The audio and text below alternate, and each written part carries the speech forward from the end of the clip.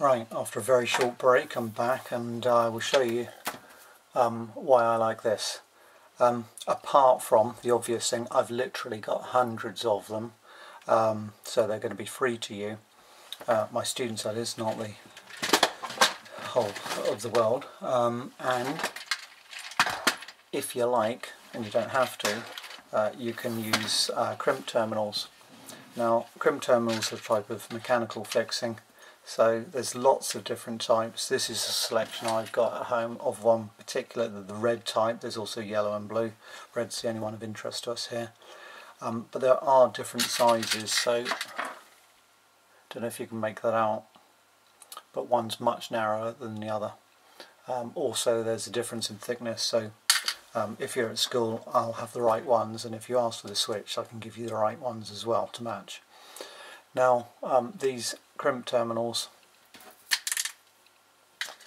the wire's going to go in here, and then this crimp terminal is going to get pushed onto there, and they're a really firm fit. That means you don't have to do any soldering. The only drawback really for you is that the crimp itself is actually quite long. And as a consequence of which, if you've got like a narrow case you're fitting this into, it has this year been a bit of a problem with some people, so my recommendation is don't make your case too small. And if you want to make it small, use another switch, or maybe solder on the wires. Now, to do these crimp terminals, I'll see if I can zoom in a little bit. These crimp terminals have a small hole in there, so the hole size should be just a little bit bigger than the wire. Now I've got some fairly decent wire here, not too thin. Just strip it off for a moment. Okay, I'm using stranded wire. It must be stranded wire to use with these crimp terminals, and push that in the hole. I don't know whether you're going to be able to make this out, but it's just sort of poking its head through there. It's got to be in there sufficient that when we actually crimp this down, so that's just going to be like squeezing down on that it firmly holds on it. If say you had stripped too much, there'd be bare wire, it would look rubbish, risk of shorting out, so just don't do that.